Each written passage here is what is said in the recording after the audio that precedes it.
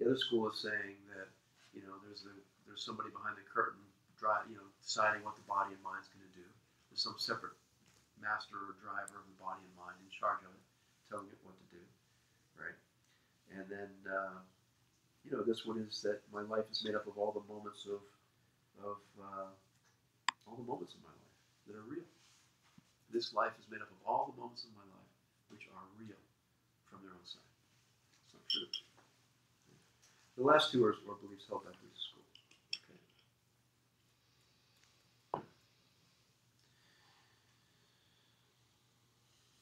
Okay. I mean, is this the sum of its parts?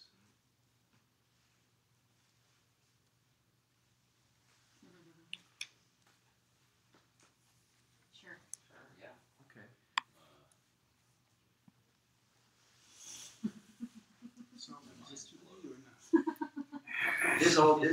Is the top and the bottom and the inside and the outside and the clay and the paint and the rest, are all these parts together a lid?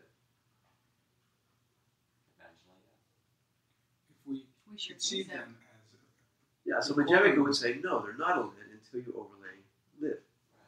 Right? Until you overlay the identity lid, it's not a lid. Yeah, it's always the same trap. When you point to the object and say, is this the sum of its parts? Implicit in that question, but unstated, is this the sum of its physical parts and no more?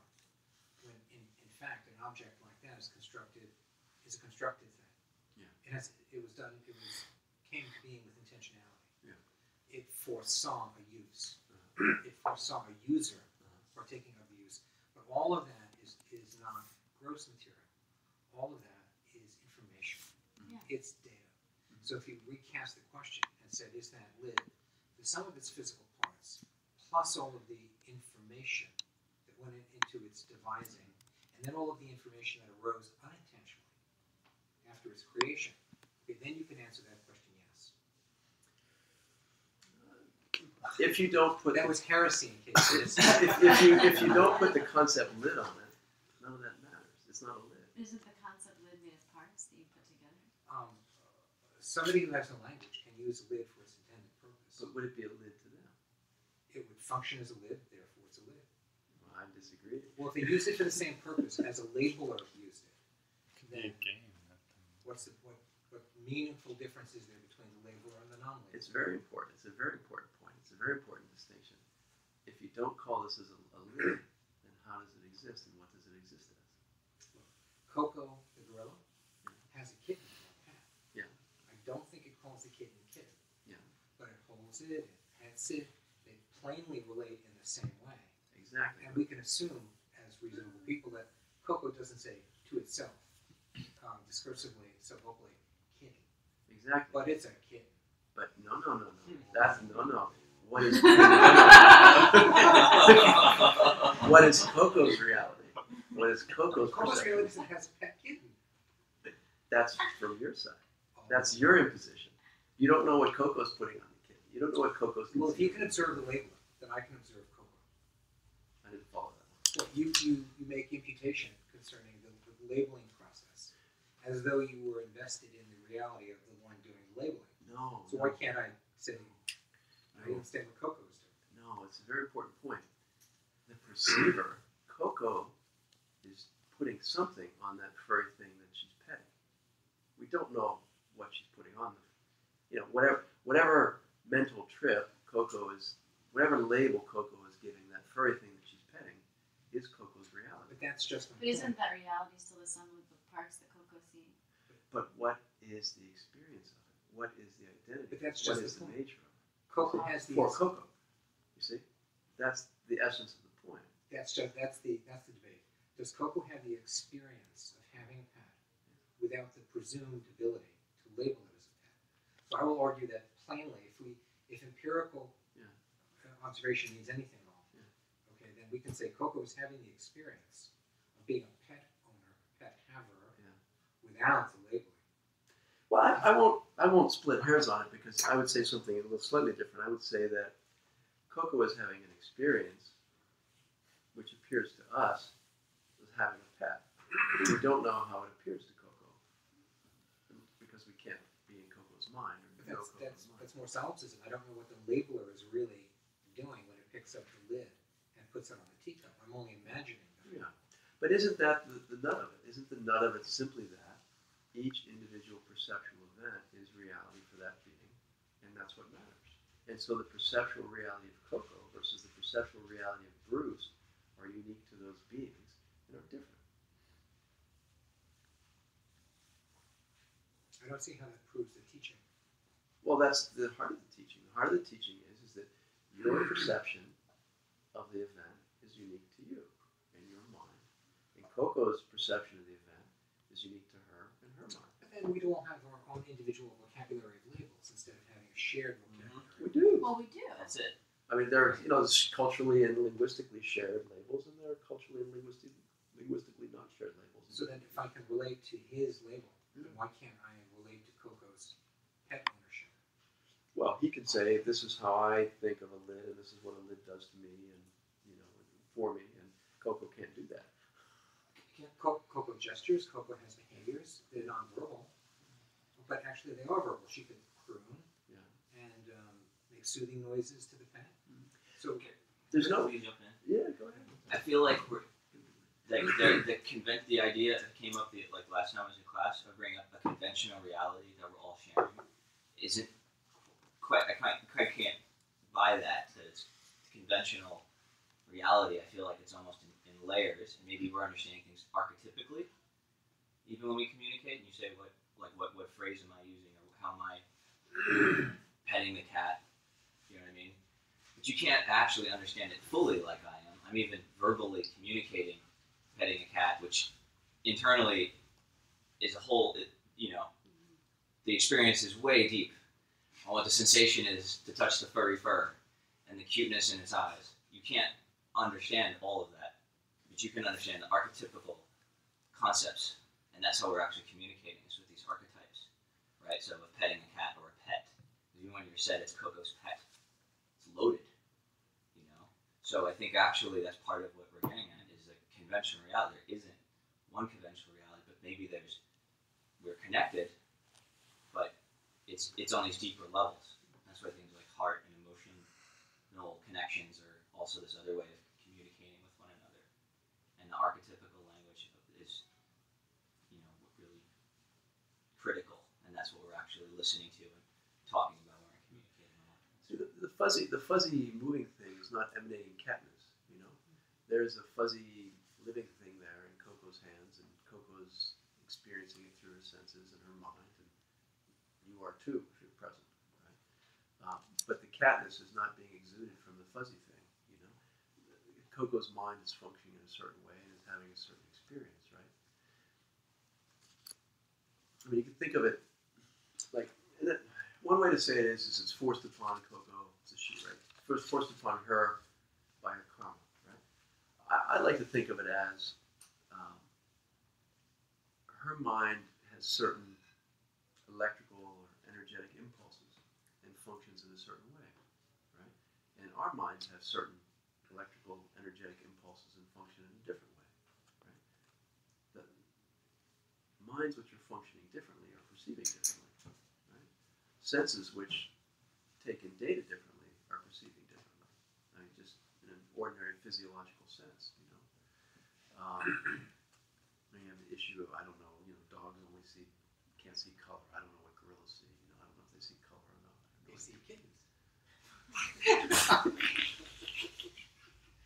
But, what made my mind have a certain energetic